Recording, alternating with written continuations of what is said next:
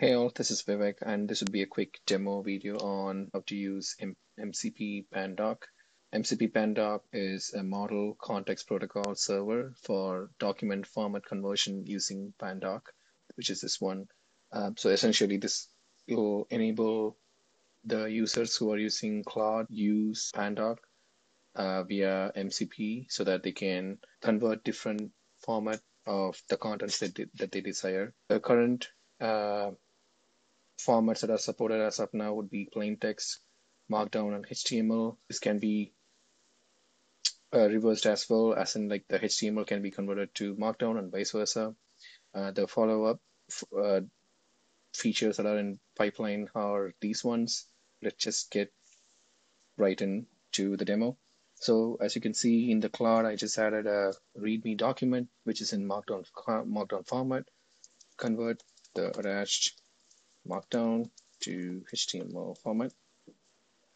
We just use select. And as you can see, it's right now trying to invoke the mcp-pandoc that I have configured locally. Do you see over here?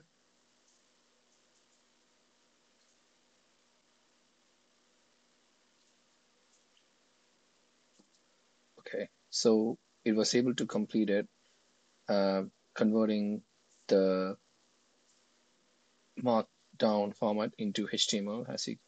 So this completes the demo of mcp-pandoc.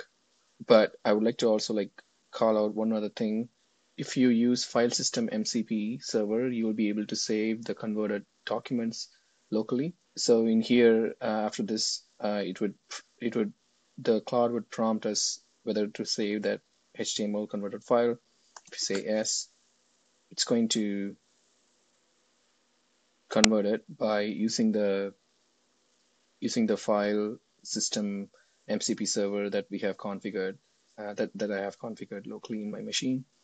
And as you can see, it's trying to pull in the contents of these HTML and trying to save in the resource to the directory to which I have given access to.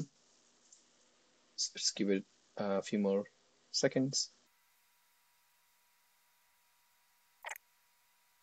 All right, awesome. As you can see, the document is being stored in here. Perfect. So it stored it as readme.html, and there you go. You got the Markdown in HTML format. Thank you for watching.